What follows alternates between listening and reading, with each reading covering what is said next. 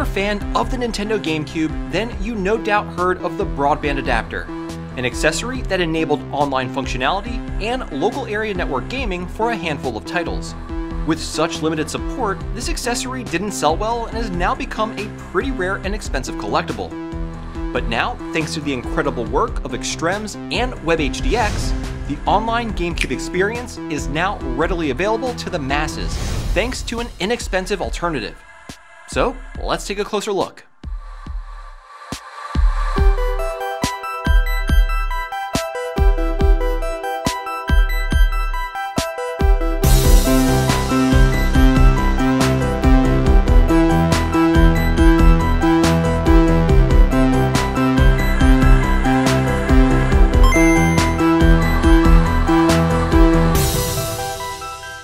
Hey everyone, how's it going? My name is Tito and welcome to another episode of Retro Renew.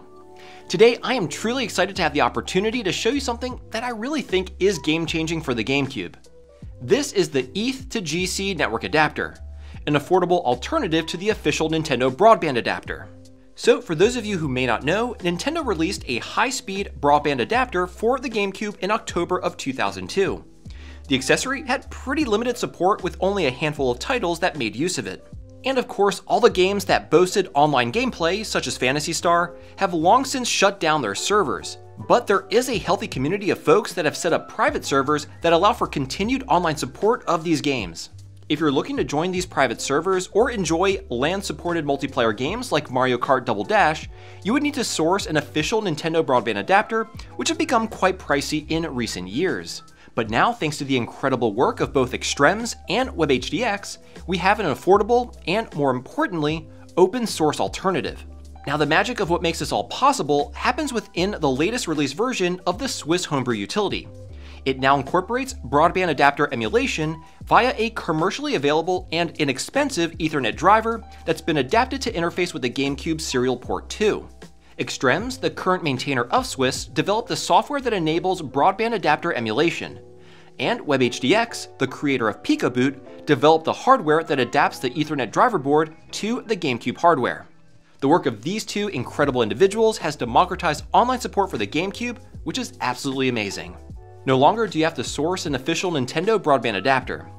Alright, so in this video, I'm going to talk about the hardware that's used for this project, how to set up Swiss to enable broadband adapter emulation, go over all of its features, review the pros and cons, and of course provide you with my overall thoughts. Now the piece of hardware at the center of this project is this, the ETH2GC Ethernet module. As I said previously, this is both inexpensive and readily available, making it a great choice. WebHDX adapted this module with some custom designed PCBs and 3D printed enclosures. He'll be offering two versions of the ETH2GC adapter. There's the light version and the sidecar version. The light version will be the cheaper offering and will interface with the GameCube like this. WebHDX not only will be selling this on his website, but will also be making it open source with everything available on his GitHub for anyone to make on their own. The sidecar version, on the other hand, has a more refined design that allows the Ethernet cable to be aimed towards the rear of the console, as opposed to coming from the side like the light version. Plus, it has the added benefit of being compatible with the Game Boy player. Now, the light version can technically also be compatible with the Game Boy player, but will require some work to trim down these pins and replace this capacitor with a more lower profile one. It is a bit more work, but definitely possible. Both these kits will be offered as either fully assembled units or as a DIY kit. Do keep in mind that the DIY version will not come with an Ethernet module, and you will need to do some light soldering work for the SP2 adapter board. The DIY kit is a super easy thing to build and will allow you to save a few bucks. Here are the prices for each kit, and again, I just want to reiterate that WebHDX is making the light version open source for those that want to make one themselves. Alright, so that's the hardware side of things, but equally, if not more important, is the software component, which was completely developed by Extrems and integrated into Swiss. So let's discuss how to set things up. Okay, so the first thing you'll need to do is get the latest version of Swiss, which as of the making of this video, is version R1622. I'll have a link to where you can grab it down below. Now at the moment, because the SP2 port is occupied with the ETH2GC adapter, you will not be able to load Swiss using a SD to SP2 adapter. Now my particular GameCube is modded with PicoBoot, and instead of using the SD to SP2 adapter, which is what I have been using to load Swiss, I'll be instead using a SDGecko adapter, which utilizes the memory card port. I bought this off of Amazon for a few bucks, and it works perfectly. I'll have it linked down below in case you want to pick one up for yourself. Now, there are other ways to load Swiss without the SP2 port, such as utilizing a GC loader, or going old school using the GameSafe exploit method, or an action replay. Anyway, no matter the method of loading Swiss that you use, once you have the latest version up and running on the GameCube, we do need to ensure it's properly configured. All you need to do is go to Settings, and then navigate to the second page, which is for Network Settings. Here, you need to enable Initiate Network at Startup, as well as turn on the Enable DHCP option. Once that's done, go to the fourth setting page for Default Game Settings to make sure that you have the new Emulation Broadband Adapter option turned on. This is what makes the ETH2GC Hardware work with the console. Great, we have now properly configured Swiss to use the ETH2GC adapter. Go ahead and turn the console off, and then drop in the ETH2GC adapter into the SP2 port. Plug in your Ethernet cable, and that's it. Your GameCube is now ready to hop onto the internet. So when it comes to utilizing the ETH2GC adapter, most folks immediately think of online gaming, but there are also some other really cool things we can do. But before we deep dive into all the amazing features, let's talk about the sponsor of today's video, PCBWay. If you have an idea for a new mod or want to assemble an open source project, PCBWay provides you with the tools to make them a reality. From 3D printing services in an array of materials, all the way to other services like CNC machining, injection molding, and of course PCB and flex ribbon fabrication. So when it comes to taking your retro mods to the next level, PCBWay is the place to make that happen. Check out the link in the description for PCBWay to get $5 off your first order, and again, a huge thank you to PCBWay for sponsoring this video. Alright, so when it comes to all the features that the ETH2GC allows us to do, let's first discuss the big dog in the room, online multiplayer. As of right now, the only supported online game for the GameCube is Phantasy Star Online. I was able to set up an account on a private server and play with other people from around the world. I even met up with WebHDX, who is from Poland, so it was really cool to meet him virtually inside the game.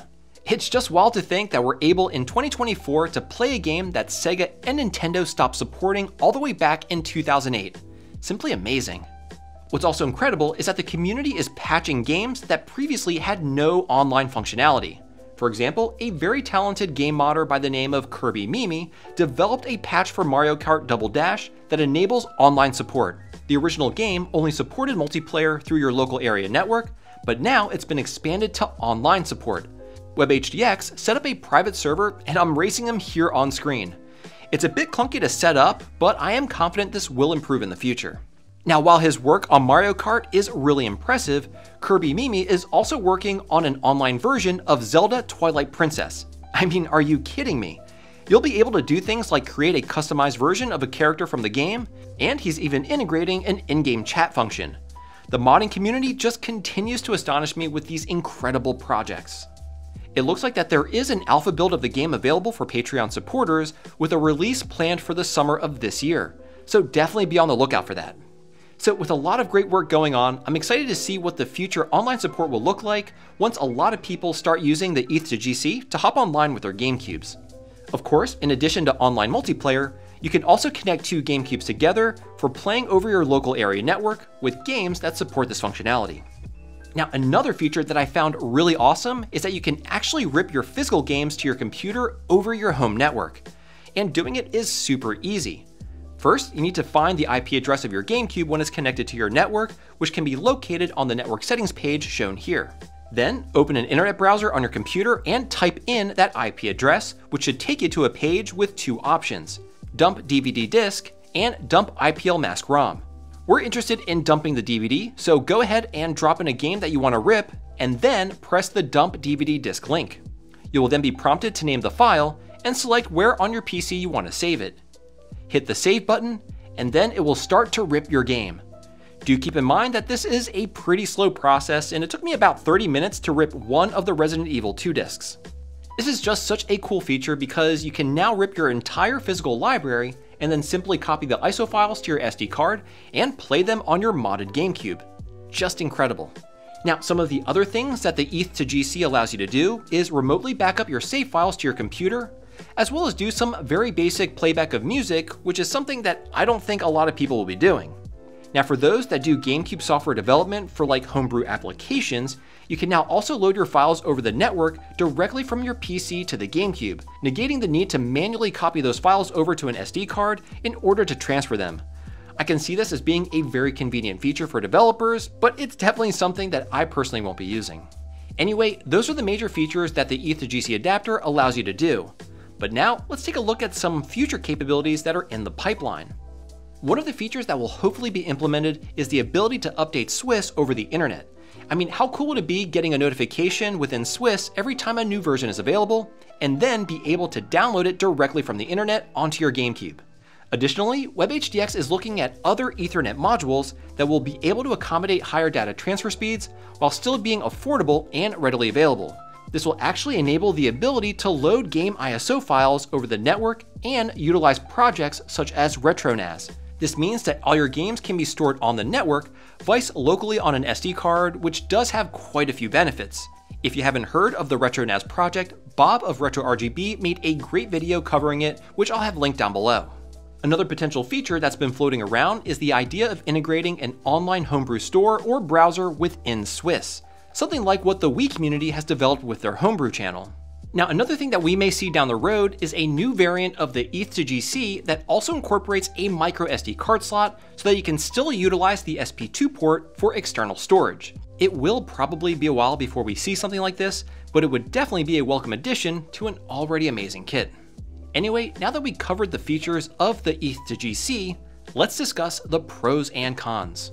Starting with the pros, first and foremost, the fact that this project exists and just how easy it is to use is truly a testament of the incredible work done by both Extrems and WebHDX. These guys have both kept the GameCube homebrew scene thriving, and the ETH2GC is just another way in which they've contributed to this community, so a huge kudos to them both. Also, arguably the biggest pro is price. Both the DIY and fully assembled versions are really affordable, ranging in price from $15 for a DIY light kit up to $45 for the fully assembled sidecard variant. Also, as I've mentioned previously, WebHDX has made the light version fully open source, so anyone can make one for themselves or iterate on the design and make their own improvements, which is a big pro. Additionally, with the price barrier effectively removed, this will hopefully lead to more people utilizing the online functionality of the GameCube, incentivizing more developers in the community to innovate in this space. Anyway, those are the pros, but now let's go over the cons. And to be honest, I can't think of any. I know I don't say this much, and I always try to comment on at least something, but in my eyes, there are absolutely no cons here. We now have an open source way of bringing the power of the internet to the GameCube. And with more people using this kit, we may see more projects like the online versions of Mario Kart and Twilight Princess Online come to fruition. Making internet functionality more accessible, I believe, will further enhance the space. It's truly an amazing time to be a GameCube fan, and I honestly cannot wait to see what the future looks like for the GameCube online.